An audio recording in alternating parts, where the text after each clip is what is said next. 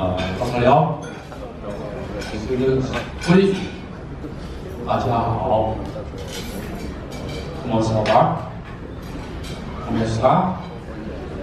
Добрый день, Остер. Добрый день. Russia. Guten Tag. Assalamu alaikum. Assalamu alaikum. Alaikum assalam. 안녕하세요. Bambara. Namaste. Anything else? Okay, more or less. I hope it illustrates what I have done. Illustrate that actually anything could be expressed in many ways. There's no unique way of expressing certain things. So there's no unique way of describing this, no unique way of looking at this problem, no unique way of doing anything. So remember, what I'm going to say is the only truth in the world. And only just one small tiny aspect of semi-truth. So don't believe in 100% of what I said. Such as you should not believe in 100% of what you have heard all in your life. I can assure you, what appears most obvious to you is probably false in the end. This is what I have discovered after having been a human being for 66 years. Men normally forget how old it is. I'm actually a very old, grumpy man. I think people know me because I forecast weather. Do you know I forecast weather? I'm the one who hoists the number signal in Hong Kong, or the one who refuses to hoist the number signal. Number signal stops Hong Kong. Even the governor of Hong Kong or the chief executive cannot stop Hong Kong. But the director of the Hong Kong Observatory could actually can. But it does not say that I'm omnipotent. But I'm qualified to talk to you, most probably because I have made more mistakes in my life than you.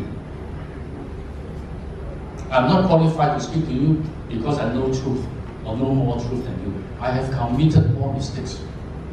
I have suffered more from my mistakes than all of you. And it is very important to know that we make mistakes. It is very important to know that what you have been told all in your life could be false. Now, let me start an experiment. What is sustainable development? Could someone, I think this is already it's a cliche. Sustainable development. What is sustainable development?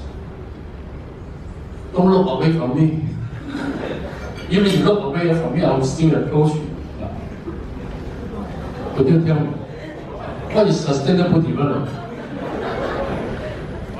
You are lucky sitting here.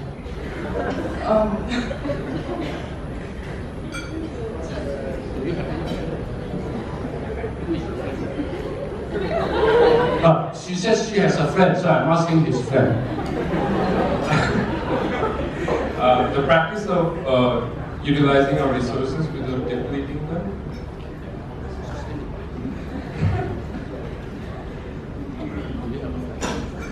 Do you have a friend? He has another friend. So let's continue.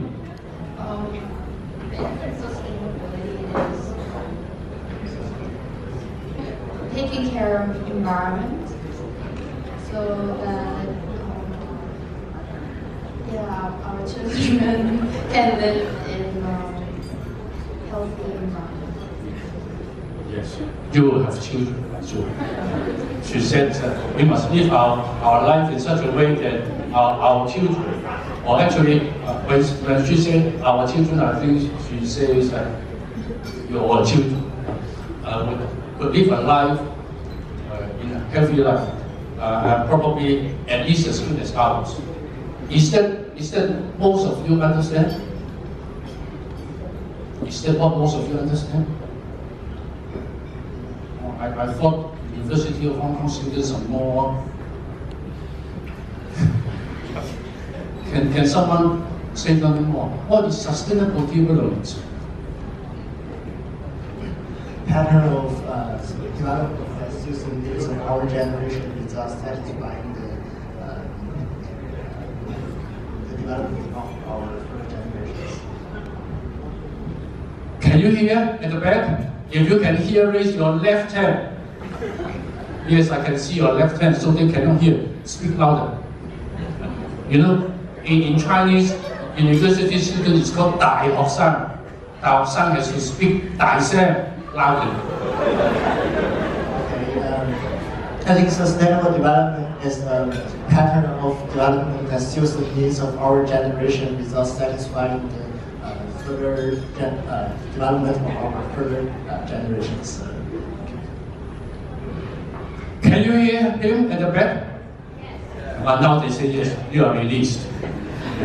Well, we have to live our life so that we will not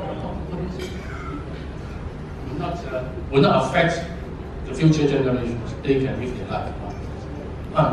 But why do we have the word development? If we want to achieve sustainable development, what must we do? What must we do if we want to achieve sustainable development? What factors do we have to consider?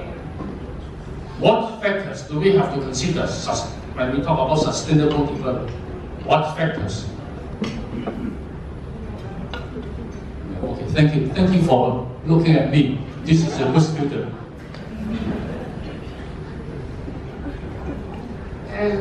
Social, economy, environment. Can you hear at the back? Can you hear at the back? No. Yeah. Okay, you're released. What you say? I forgot. Social, economic, and environment. So people translate this into saying that when we are talking about sustainable development, we actually mean economic development, social development, and then have you ever heard of environmental development? Have you ever? I mean, you must be a very good student. But have most of you heard of the term environmental development? Yeah, a few. But most have not. Most people think that sustainable development means that we have economic development and maybe social development at minimum damage to the environment. At minimum damage to the environment. This is at least, I think this is what many governments in the world think. I Google economic development, I have millions of return. I Google social development, I got 1/3 of the number of returns is only 1/3. And when I search environmental development, I mean in quotes, on both ends. Oh, maybe 0.1%, 1%. I suggest you go back to check. Google tonight. You will realize that when people are talking about sustainable development, they are only thinking in terms of economic development, which actually has nothing to do with happiness, by the way. Rich people are typically unhappy because they think they have more money. And rich countries are known to be unhappy countries. That's well known. Right? Do you realize this? Who agree with me? Rich countries are usually unhappy countries. Please, if you agree with me, please raise your hand. Hi, as university students, you know how to demonstrate. Okay, thank you. Who disagree with me? Who think that rich countries are usually happy countries? Please raise your hand. The same people? Well, more or less, I think most people, I think the majority thinks that rich countries are less happy countries, which has been pointed out by many surveys, too many surveys.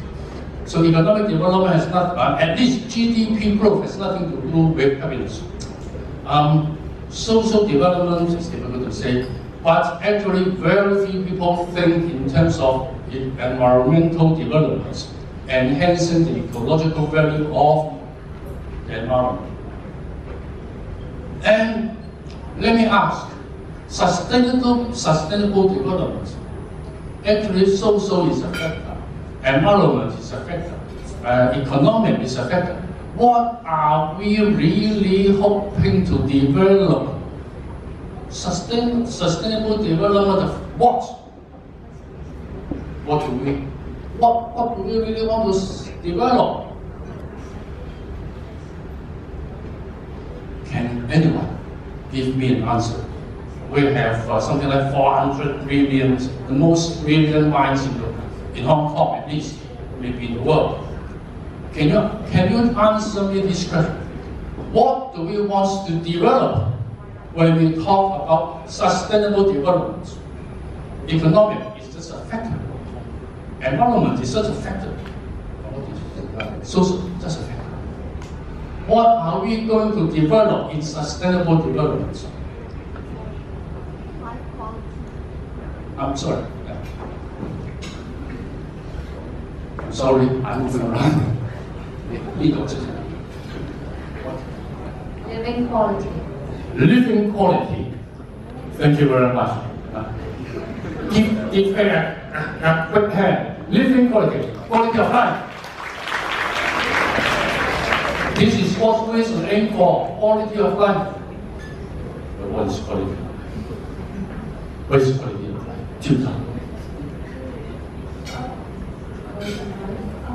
Being happy. Being happy. Thank you very much. This is the model answer. Now, we want to be happy. Otherwise, why live on earth? Why live on earth? If it is unhappy, I have to face the war. And finish myself, that will be the most environmentally friendly act of my life. And go to the recycle mode. Yes, people forget about the ultimate aim of sustainable development. We want happiness. But have you heard of any course on sustainable development of happiness in universities?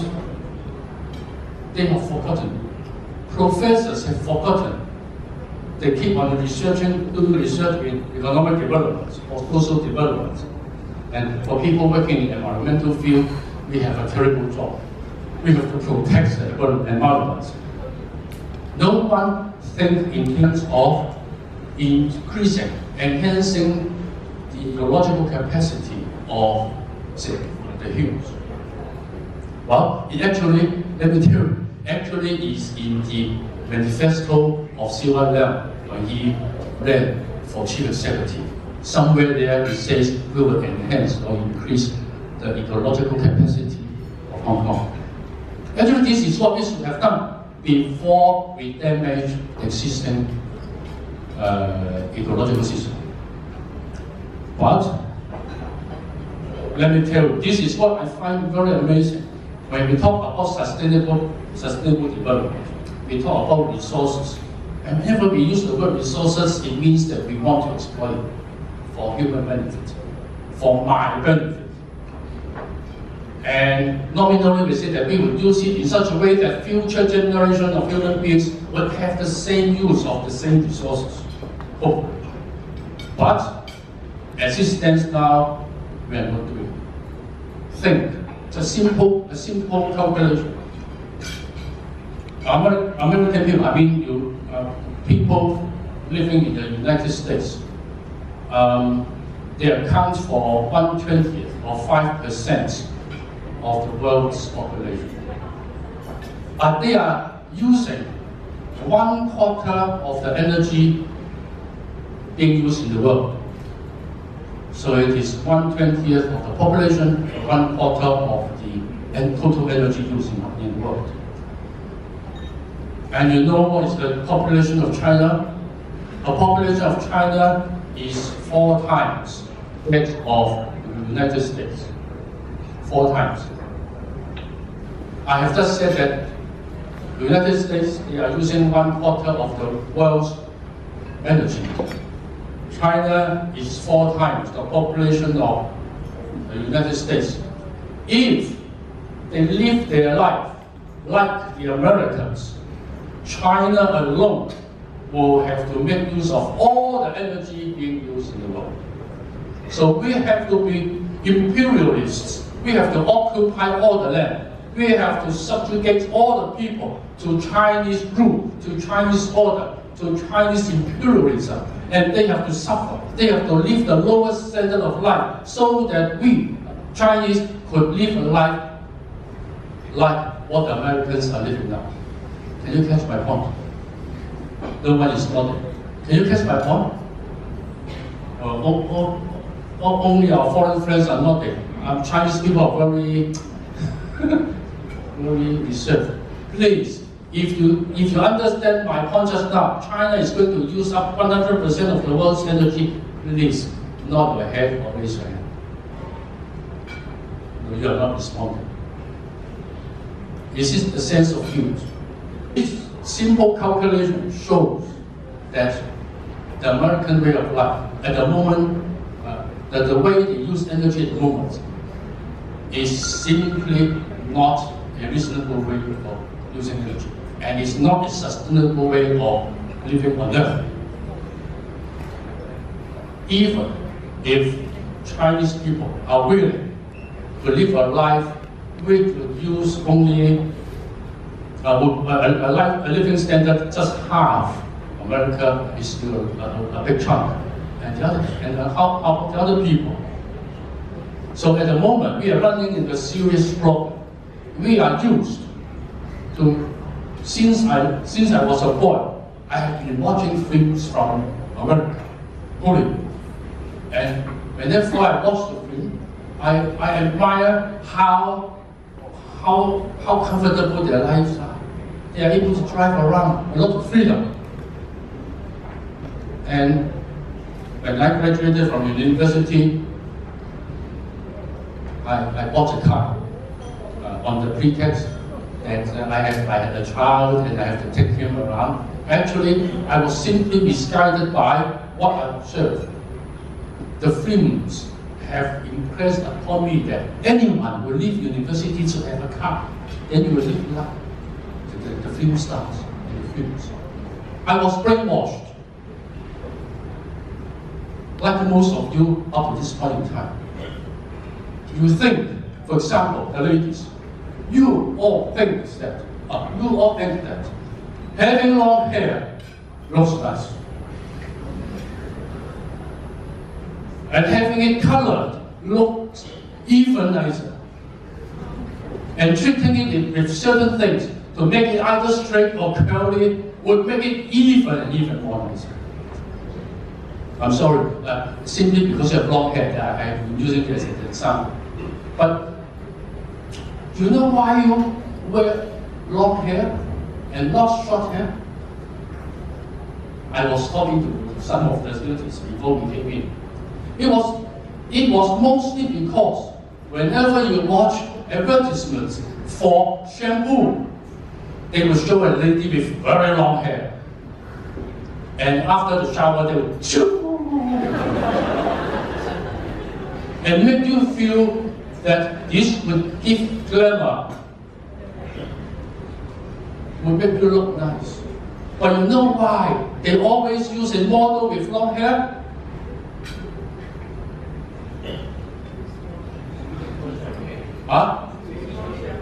Use more shampoo, exactly. If they use a model with short hair, they would lose a lot of business because the bottle will last much longer. And for this very commercial reason, we have been convinced that long hair is important to a lady, important to show dignity, important to show elegance, important to show many other things. But tonight, before you take your shampoo, think, why am I using so much shampoo? And for the male students, think, why do you have to consume? Why do you have to shave every morning, or even several times a day. I discovered lately that some people shave several times a day. For some reason, very odd reason, they think that showing any hair, zero permanent M, is impolite. Having apparently smooth or with a chin is sexy, attractive, it's silly. It's totally silly. Look at the lions. You know the male lion looks different from the female lion? For those of you who know the difference, please raise your hand to show that you're honest. A lot of you are not honest. Wow, look at the male lion. Hair in the animal kingdom is very important. It is what is naturally beautiful. Actually, if you look at people from Afghanistan, northern Pakistan, look at people from the Arab world, those who have mustache, beard, to me, they really look very attractive. They are real men. We are monkey men. But because people produce the shaver, why do you need an electric shaver when you have a hand? Because they want to sell. So you know how much we have been brainwashed. So to the extent that we have to use a piece of machine which is totally unnecessary. In my old days, in my young days, I used what you can say, the razor blade. Use the razor blade. What's the problem? No problem. It fits every angle. Now they say they have a 3D machine. Stupid. But we are convinced, and I think eventually, I think they are not computer controlled. Misapplication of technology. I have to finish. What am I talking about? I'm talking about we being brainwashed since we were born to buy things which are totally unnecessary. But we think it is necessary because these people are very clever in creating impressions in our mind about false concepts. And they ask us to buy this or that, or many different things, saying that this is fashionable, trendy, to make you feel good, to make you attractive, or to make you unattractive anyway. If you live in a part of the world with fair skin, they will say tan is good. When they go to a place of the world where the skin has color, they will say white is good. In Hong Kong, most people will, the products are saying, making you look pale. What's that kind of? 美白, beautiful white. Why white is beautiful? I don't know. Actually, whatever color your skin is, it is beautiful. It is you. It is the natural you. But then, we are convinced by these people to buy things. And we are even told that the moment you buy things, you are contributing to the economy, you are creating jobs, you are contributing to the welfare of human society. It is totally life. If you are taking out iron or copper from the ground and use it for a certain equipment, and then you throw it away, there will be less copper to be used for future generations. How could they live a life like ours? When it comes to mineral, there's no way they can live their life like ours if we keep on wasting mineral resources in consumer products which are totally unnecessary. And to talk about forests or fish in the sea is actually already old-fashioned. We are talking about destroying the whole earth, the living earth. I was a physicist. I studied mathematics and physics. So I thought all counts in the world is Newton's second law, the physical world, but actually the dead things.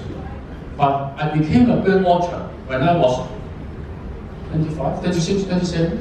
And then when I started bird watching, I discovered that birds live a very happy life, very comfortable life.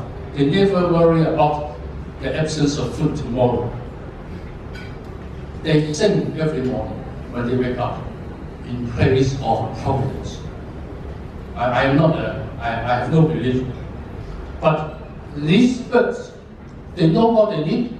They eat what they have to eat. When they need to build a nest, they find grass here, grass there, small branches here, small branches there. They build a nest. And the nest, when the nest is not used, the nest will become natural material in a couple of years. Everything recycles. The birds never worry. Human beings worry. Why do we worry? Birds live in the present. They don't live in the future. They don't have extra needs beyond what they need. When we buy for want, we don't buy for need. And in buying for want, we use up a lot of precious resources on Earth, which would no longer be available to future generations. And I am a meteorologist. I'm a weatherman. I know very well that in the past 200 years, especially in the last 30 years, we have burnt so much coal, so much petroleum that some of you might not know. Every moment you inhale air, the carbon dioxide in the air you inhale, 1/3 to 1/4 is actually from dead bodies in the past. You know what I mean? Coal. This is, I think, primary school. What is coal made of? What is coal made of? 没有学校。What is coal made of?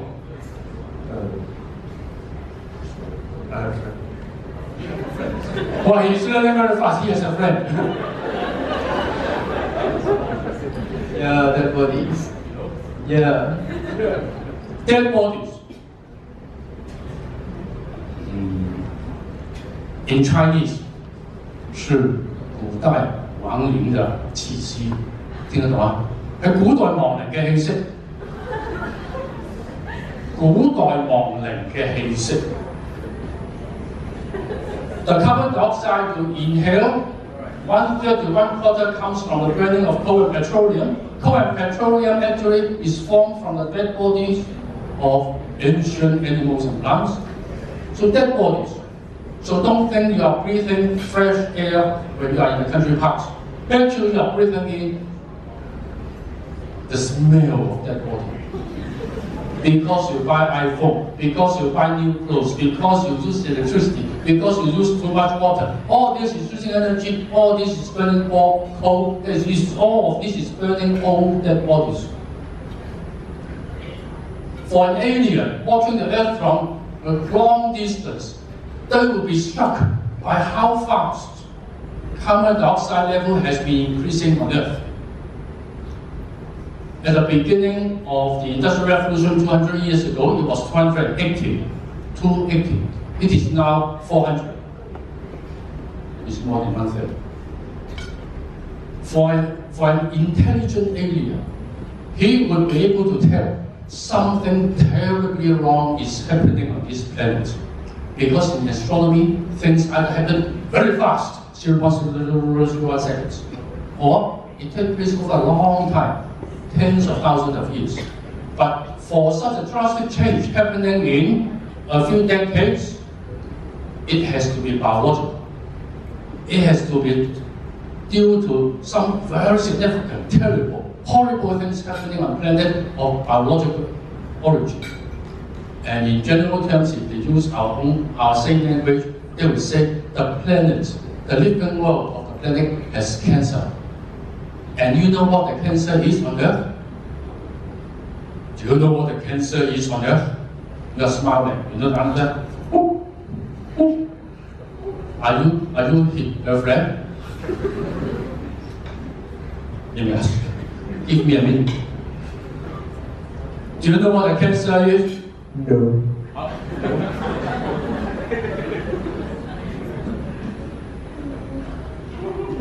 Don't hide your face, your pretty face. Alright, so cancer of the earth. Or what makes something Human? Please clap your hands. Tutors are better than students. Yeah. We are the cancer. Remember, no planet will suddenly have a change of this magnitude in its composition. This is our logic. It is human being. It is cancer. And what have we done?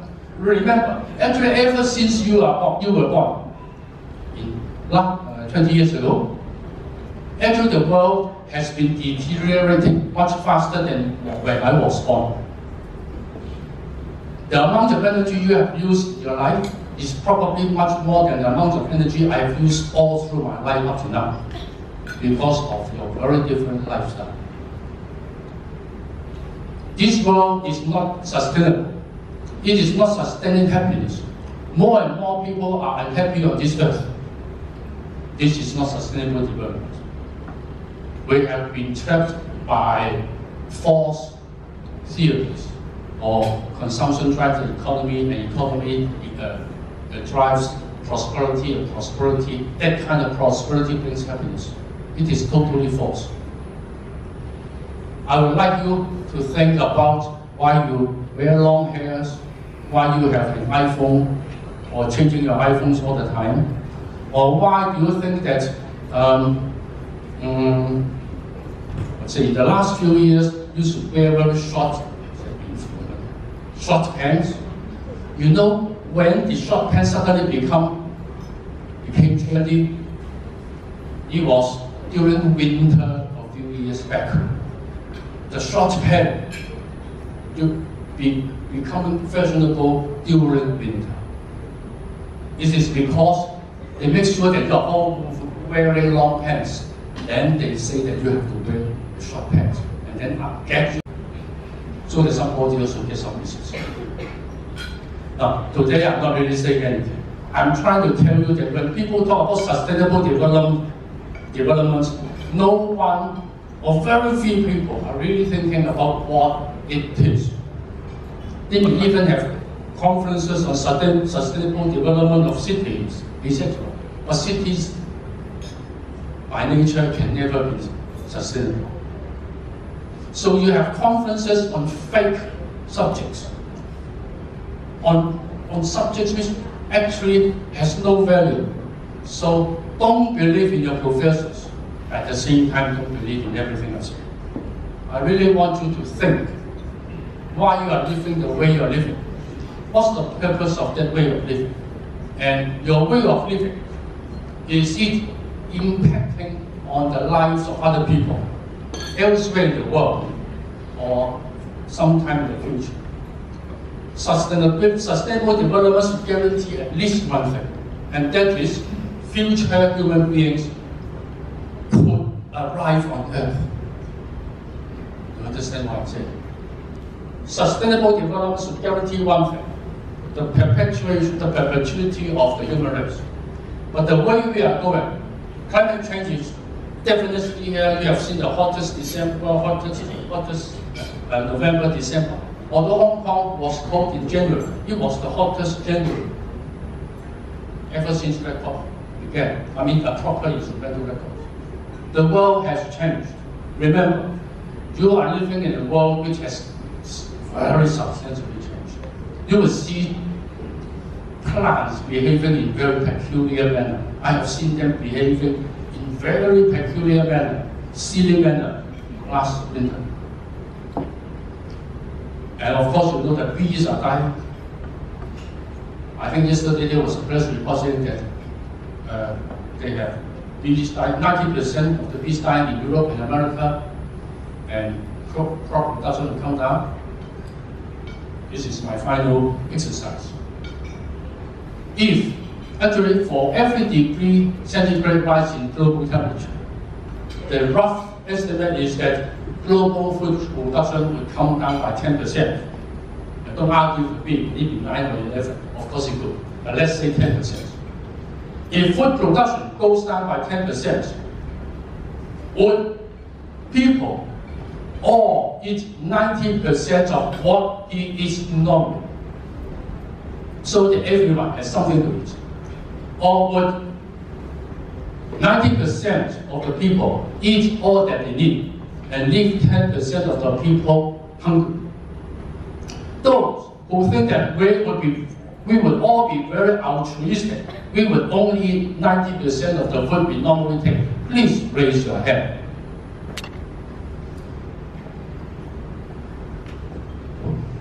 Those of you who think that 90% of the people will eat 100% of what they normally eat, so that 10% of the people will be left with no food, please raise your hand. Please raise your hand high to show that you know about human thinking. Thank you very much. In all, I've been talking to many audiences, and the return to my question is always the same. No one believes that we will eat 90% of the food so that everyone eats. It is too altruistic.